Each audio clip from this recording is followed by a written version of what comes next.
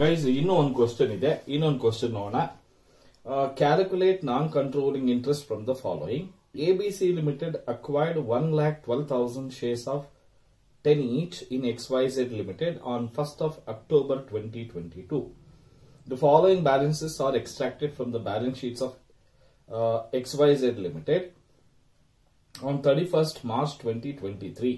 See, ಇಲ್ಲಿ ಅವನು date ಕೊಟ್ಟಿರ್ತಕ್ಕಂಥದ್ದು ಯಾವ ಡೇಟ್ ಅಲ್ಲಿ XYZ company, C ABC company XYZ company shares ಅಲ್ಲಿ 1,12,000 ಶೇರ್ಸ್ ಅನ್ನ ಪರ್ಚೇಸ್ ಮಾಡ್ತಾ ಇದೆ. ಯಾವತ್ ಪರ್ಚೇಸ್ ಮಾಡ್ತಾ ಇದೆ ಅಂತ ಹೇಳಿದ್ರೆ 1st of October 2022. End ಯಾವತ್ತಾಗುತ್ತೆ financial year ಅಂದ್ರೆ 31st ಮಾರ್ಚ್ 23. ಬಿಗಿನಿಂಗ್ ಯಾವತ್ತಾಗುತ್ತೆ 1/4/2022. ಹಾಗಾದ್ರೆ April, May, June, July, August, September, October ಇಂದ ಬೇಡ. ಸಿ ಇಲ್ಲಿಂದ ಇಲ್ಲಿಗೆ ಪೋಸ್ಟ್ ಅಕ್ವಿಸಿಷನ್ ಬರುತ್ತೆ 31st ಆಫ್ ಸೆಪ್ಟೆಂಬರ್ 2022. ಅಂದ್ರೆ April to September pre acquisition ಬರುತ್ತೆ. ಸೊ ಇದು ಡೇಟ್ ಕ್ಲಿಯರ್ ಆಗಿ ಗೊತ್ತಾಯ್ತು. ಎಷ್ಟು ನಂಬರ್ ಆಫ್ ಶೇರ್ಸ್ ಪರ್ಚೇಸ್ ಮಾಡಿದೆ ಅನ್ನೋದು ಗೊತ್ತಾಯ್ತು. The share capital of XYZ company is 1,40,000. ನೋಡಿ, ಟೋಟಲ್ 1,40,000 ಶೇರ್ಸ್ ಇದೆ. ಎಷ್ಟು ರೂಪಾಯಿ ಪ್ರಕಾರ ಅಂದ್ರೆ 10 ಈಚು. ಅಲ್ಲಿಗೆ 1,40,000 ಅಲ್ಲಿ 1,12,000 ಶೇರ್ಸ್ ನ ಪರ್ಚೇಸ್ ಮಾಡಿದ್ರೆ ಇನ್ ಎಷ್ಟಿರುತ್ತೆ ಅಂತ ಹೇಳಿದ್ರೆ 28,000 ಶೇರ್ಸ್ ಉಳಿಯುತ್ತೆ. ಯಾರ ಹತ್ರ? XYZ ಹತ್ರ.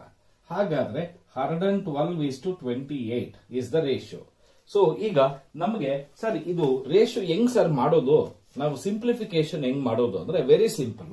ಇಲ್ಲಿ ಹೈಯೆಸ್ಟ್ ಯಾವುದು 112, ಲೂಯೆಸ್ಟ್ ಯಾವುದು 28. ಸೊ 112 ಡಿವೈಡೆಡ್ ಬೈ 28 ಮಾಡಿದ್ರೆ 28 1s 28 4s ಅಲ್ಲಿಗೆ 4:1 ಅಥವಾ 4/5 1/5 ಬರುತ್ತೆ.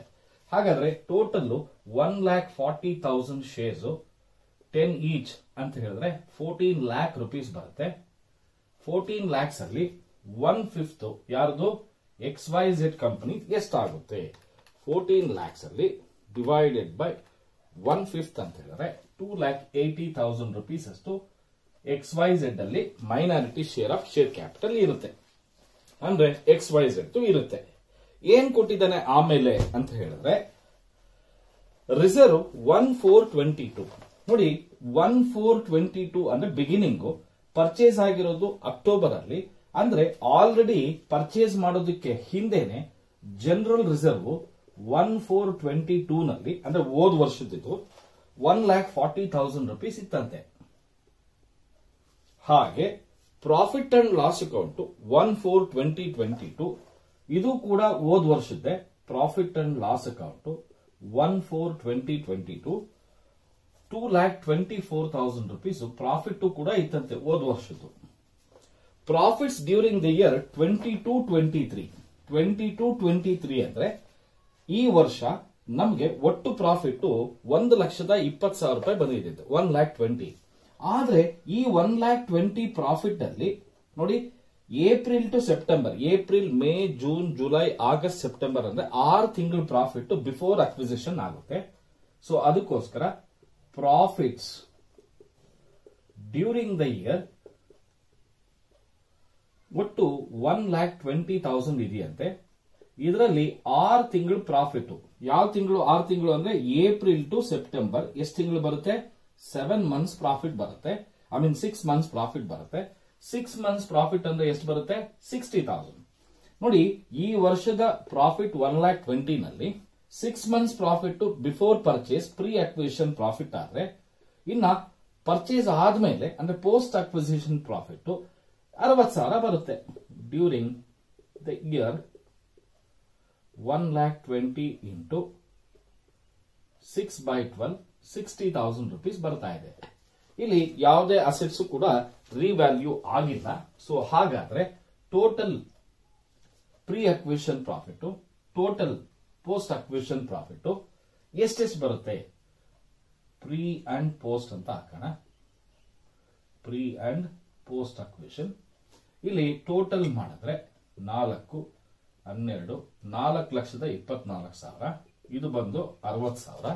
ಈಗ 4,24,000 1/5 ಶೇರು XYZ, ಹಾಗೆ 60,000 ಅಲ್ಲಿ 1/5 424,000 divided by 5 is 84,800.